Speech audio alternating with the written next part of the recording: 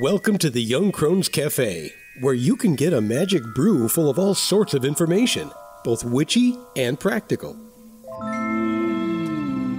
Grab a cup of coffee and join us. I'm Elizabeth, a wordsmith. And I'm Dave, a modern-day sage. We are going to talk about various witchcraft and life topics from a slightly more mature perspective, at least most of the time. Thanks for joining us. Here's a little something extra to get you through until our next regularly scheduled podcast recording. As I sit here, it is the 2nd of February, and those of us on the path are deep in the process of starting what we call the season of Candlemas. For the secular world, it's Groundhog Day, and Puxatawny Phil has seen his shadow, supposedly been frightened by it, thereby going back into hiding and somehow creating 6 more weeks of winter for us. I often wonder how some groundhog in Pennsylvania can determine what the weather's going to be for the rest of us here in America.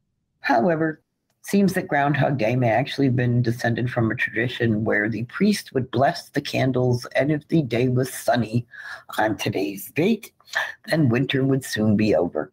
So somehow we flipped that around and made it backwards and made it about a groundhog. But the idea of Candlemas as a name for what we celebrate, because we associate this time of year with the element of fire, it seems appropriate to call it after candles because they are the easiest and quickest way, other than lighting a match or flicking a lighter, to have flames around you or a single flame. The element of fire is associated often with the direction of south, where heat and warmth come from, so it seems appropriate. Not to mention, it's about the time of midday, where at this time of year we tend to get more gloom where we live than actual sunshine, but there is always hope. A candle flame can be a sign of hope. It is light amidst the darkness. And at this time of year, while the sunlight is gradually increasing day by day, it is often imperceptible because we tend to get up while it's still dark and go to bed while it's still dark. So somewhere in the middle, we have missed the daylight itself, such as it is. We tend to have a lot of gloom around here in February, so it seems appropriate that candles and flames would be important. We also associate fire with the idea of creativity and or inspiration. Now, for us, inspiration, we like to think, is when that internal spark of divine that resides in all of us flames up, and it's like an aha moment, while creativity is using whatever gifts we have for our spiritual practice or to grow and create other things.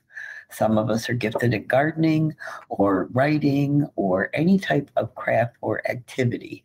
And the important thing is to exercise your creativity. It's like a muscle. If you don't use it, you lose it, which explains why I am sitting here talking to you as a 60-something-year-old woman doing a podcast nowadays. It's a way for me to create content and share the little bit that I have learned over the years about the practice of witchcraft. So today, to celebrate, if you call it Imbolc, if you call it Candlemas, if you call it Breed's Day, if you call it Groundhog Day, I don't care. Take a moment and acknowledge the element of fire. Light a candle and set your intent for the day, that you're going to be aware of your creativity, that you're going to look for sources of inspiration, and that you're going to listen to it if that little voice whispers inside of you very quietly with a new idea of something to try for your personal spiritual practice or anything you might enjoy doing. So with that being said, have a blessed Candlemas, and until our next episode, may you find mirth and reverence in all things. Well, it looks like the coffee cups are empty for this week. We hope you join us again next Tuesday, but you can find us at our website, 2youngcrones.com. That's the number 2, Young Crones. We'd love to have you join our growing online Discord community. Check out our new Patreon presence. Just look for Young Crones Cafe. Through Patreon, you'll be able to make it to our Discord. We are also Young Crones Cafe on Twitter and Facebook. Until then, remember, we are witches who work with energies to effect change. We are believers in both immanent and transcendent divine. We are celebrants of the passage of the solar and lunar cycles. We are hedge walkers who pass back and forth between the worlds of the magical and the mundane. We are seekers of knowledge. And we are walkers of a spiritual tradition we call the path. So mote it be. So mote it be.